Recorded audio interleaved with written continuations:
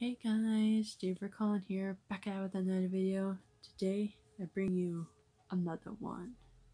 We're actually doing another weekly story. This one's about the final hunt for Ted Bundy. As I think I've said this before, but he was like this. There is conversations on Netflix where he was interviewed by this person, and I haven't watched any of them. I was watching the first episode, but I stopped watching it. I don't know why. But anyway, onto the story. Part 1 of 5. The daring escape of Theodore Robert Bundy, Esquire. The scene.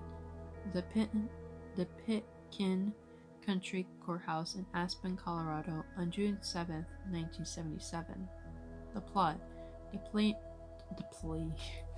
preliminary hearing for the murder of Caryn Campbell. Hopefully I'm saying these names and stuff right. The villain, Ted Bundy, defendant, and by his own request, his own defense attorney. Bundy had elected to represent himself, which meant that he didn't have to wear the requisite shackles or handcuffs when he appeared in the courtroom. Hopefully I said that right. I'll put it down in the description so you guys can figure out how to say it and stuff.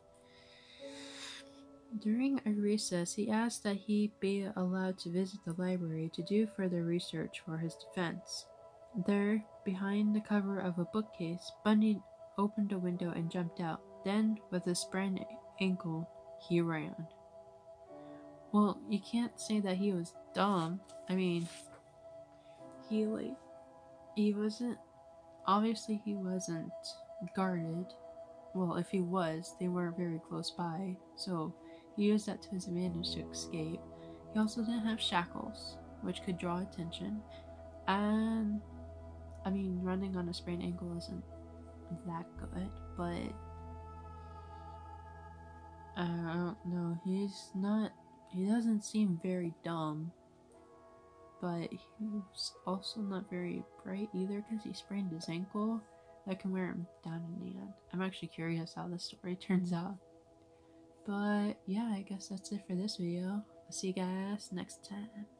Peace, love, and funkiness. Bye guys.